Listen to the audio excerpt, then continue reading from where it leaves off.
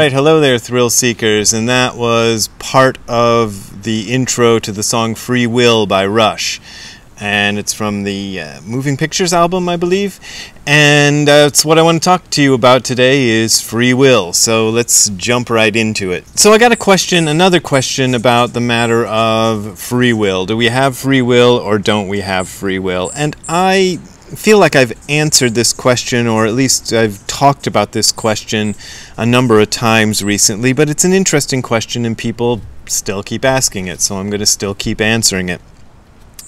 One of the first things to understand about the Buddhist approach to free will, which is something that I didn't really get myself until pretty recently, which makes me feel really dumb, is that when you want to talk about free will in a Buddhist context, you can't get away from talking about karma, aka cause and effect. And basically the idea is if karma is real, then there can't be any free will because every action is determined by something that happened in the past.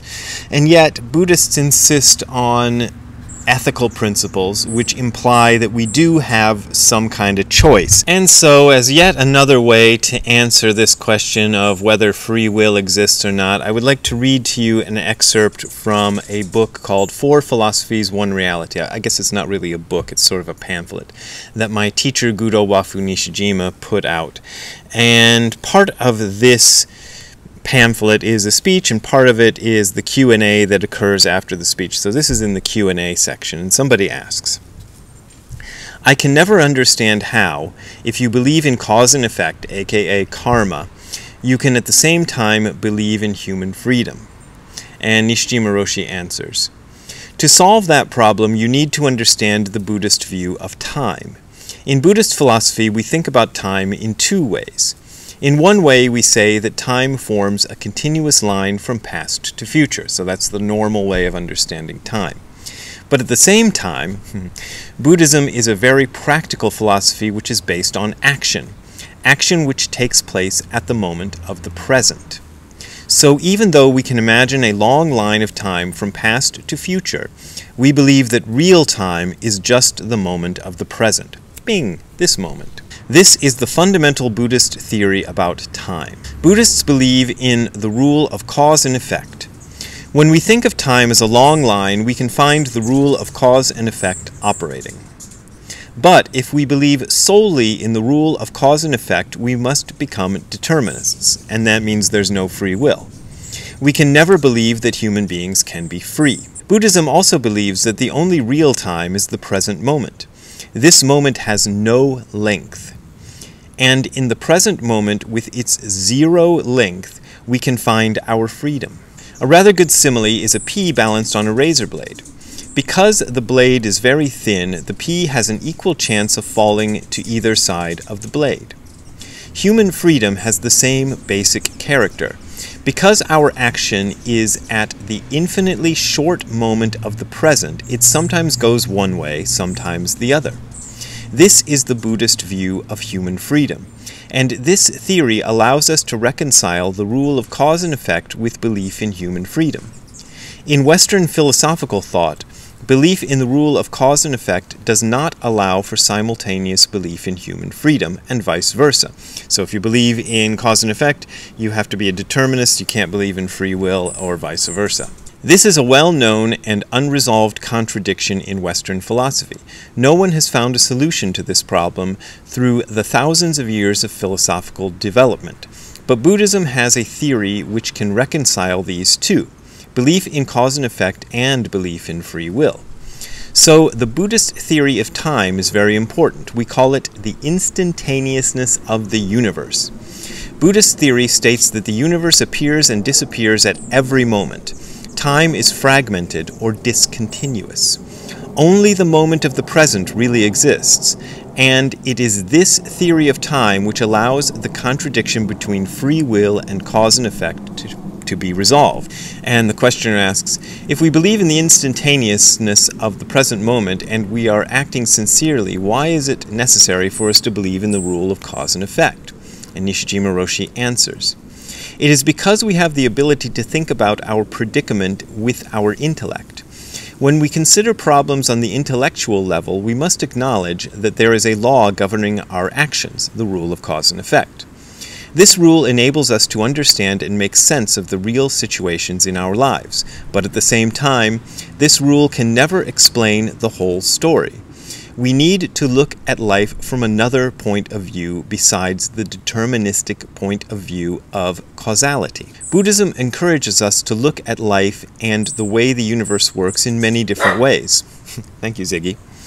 The rule of cause and effect is one of these ways, one way to explain the universe. I think that Zen is not definite about the validity of causal law. There is a part of the Shobogenzo where a priest asks which is correct, causal law or freedom, and he's talking here about the famous fox koan. And if you go looking through old episodes of this YouTube channel, you'll find me doing one called the famous fox koan, and it's from about a year ago, I think. To fully understand the relationship between human freedom and the rule of cause and effect, we must use the theory of four views: subjective, objective, action, and reality, SOAR.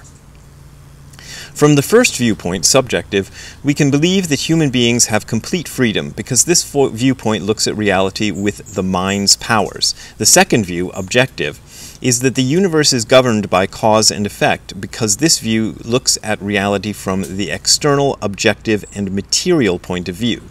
These two viewpoints, freedom and causality, are contradictory. To solve this contradiction, Buddhism has a third viewpoint, the philosophy of action.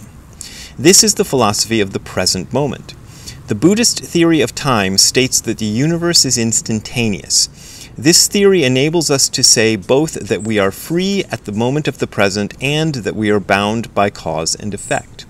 To realize these three viewpoints, we practice Zazen, because during Zazen, we can experience what reality is actually like by sitting quietly. There's your plug for Zazen. So to realize the validity of the theory of four views, we need to act, to experience something real.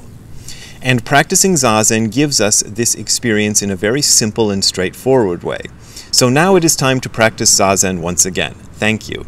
And I was at a lot of these lectures, not the particular ones that were recorded in the book, but many of Nishijima Roshi's lectures, and that's what he would do. He would talk about stuff, and then we would go sit Zazen. So the Zazen is the answer, kind of, that's kind of what it comes down to this question. In the moment of the present, there is complete freedom, but complete freedom within the constraints that cause and effect has put you in. So you have freedom to do what you want, but that freedom is constrained by cause and effect, and there may be ways around this, and let me see if I can explain where I'm going with this. One of the answers that Nishijima Roshi liked to give about cause and effect and free will was, of course I have free will. If you sit a plate of food in front of me, I can eat it or not eat it, and I can eat it for a while and stop eating it in the middle if I want. And I used to think this was a dumb metaphor, but I think it's actually a really good one. It's what's put in front of you is reality at this present moment, at this instantaneous present moment. And in that present moment, you have an opportunity to act. And you have freedom to act, but if we continue the metaphor of the food, if you have, conditioned your mind to the point where I must eat everything that's on the plate in front of me, for years and years, and you just go, whoa, eat it, you'll never think, oh, I could stop in the middle of this. That takes a kind of a free point of view. And one of the things that Zazen allows you to do is to see the present moment unfolding as it is while doing nothing, basically, and see how much freedom you actually have. There's a tree bud that just tried to hit my head, but it missed. So that's, I don't know what that has to do with cause and effect and free will. So if you're a prisoner of your own conditioning, you'll never, there's more flowers falling. You'll never even think of the other things that you might do. And there's certain freedoms which you'll never have. For example, I have a freedom to choose to believe in whatever religion I want.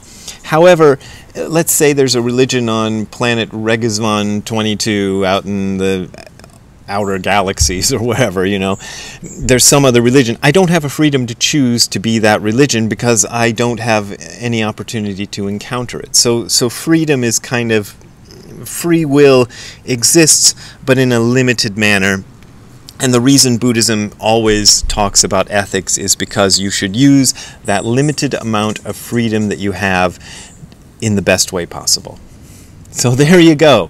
That is one answer to the question of, do we have free will or not? So remember that I will be in Europe next month, and here are the dates appearing on your screen. I will be in Finland, Germany, France, Belgium, and England. And if you go to the URL hardcorezen.info/events, you can get clickable links to get info for all of those events. Or if you go down below here on this YouTube channel, you will also find those links. And if you want more things to link to, if you want to support this channel, you can send a donation by going to the URL hardcorezen.info/donate. That is hardcorezen.info/donate. That is where you will find my PayPal and Patreon account links. And those are my main ways of making a living, my only ways of making a living most of the time. So I really appreciate your support, but as always, this is offered for free, so you don't got to support me if you don't want to. We will see you next time. Have a good time all the time. Exercise your free will wisely. Hey Ziggy, what do you think of those beetles buzzing around? You don't like those beetles, huh? You're always barking at them and trying to catch them. But you haven't caught one yet.